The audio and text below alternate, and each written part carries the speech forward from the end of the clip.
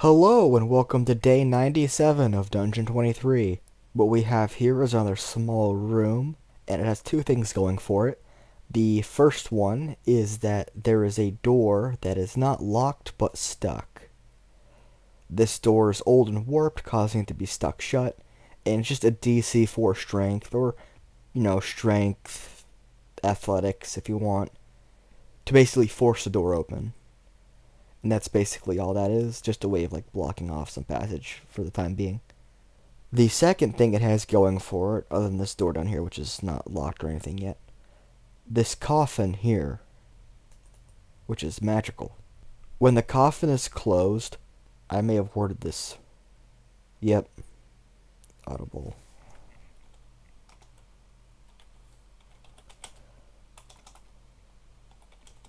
Yeah, there we are. Missed a word.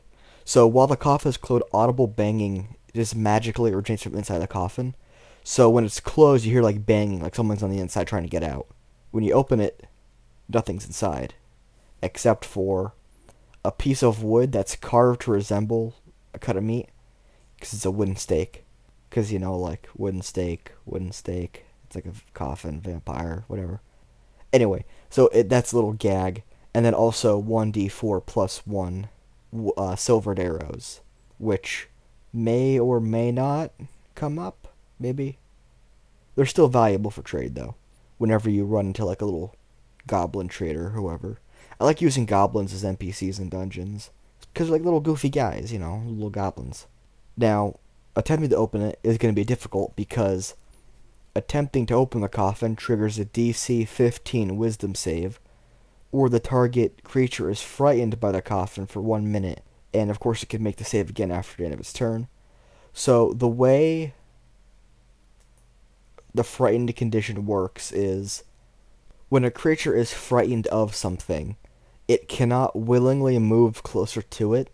So for example, if a creature had to open this guy here and then walk back here, it can't re-enter this room because it can't do so without getting closer to it.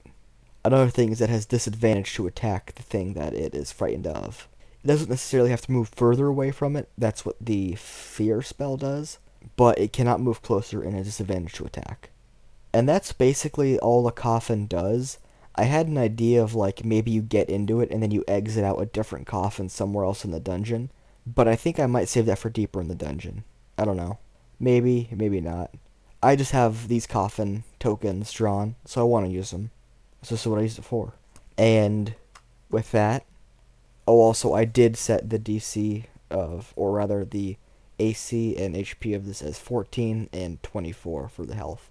So it's not hard to hit. Well, it's not easy to hit, but it's not as hard to hit as normal would be, because it's typically 15.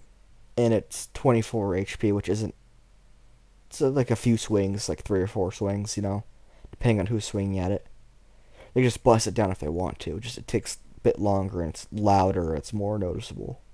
Anyway, with all that out of the way, this has been day 97. Thanks for watching or listening, whatever you do. And, of course, like, comment, subscribe, all that crap. And I apologize for the poor quality. It's not going to get any better.